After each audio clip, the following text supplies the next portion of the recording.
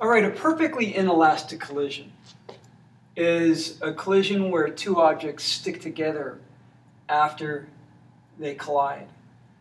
Remember that an inelastic collision itself is one in which momentum is conserved but kinetic energy is not. In a situation where it's perfectly inelastic, they also stick together. So momentum is conserved as it is in all collisions, but kinetic energy is not, and for the system, and they stick together. So here we have cart A has a mass of 4 kilograms traveling with an initial speed of 12 meters per second to the right.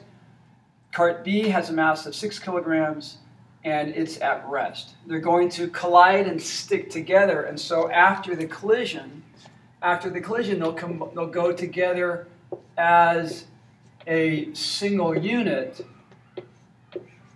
stuck together, moving to the right. And what I want to figure out is what is the speed with which they travel together as a single 10 kilogram unit afterwards, 4 and 6 being 10 kilograms.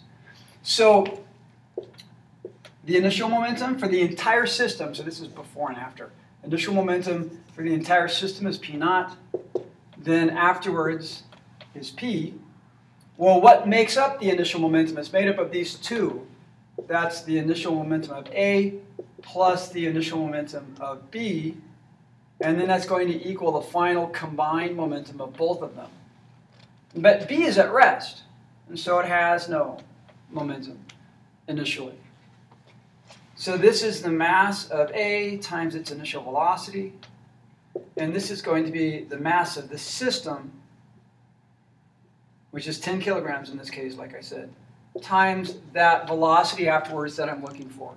So A is 12 kilograms times, sorry, it isn't, my bad, 4 kilograms times 12 meters per second, which is 48, right?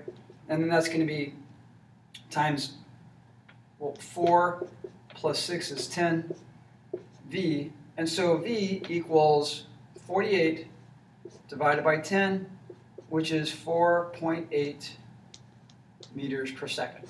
So after the collision, they travel off together as a single unit at 4.8 meters per second. Use this process down to this point here for any situation where things stick together after the collision. All right?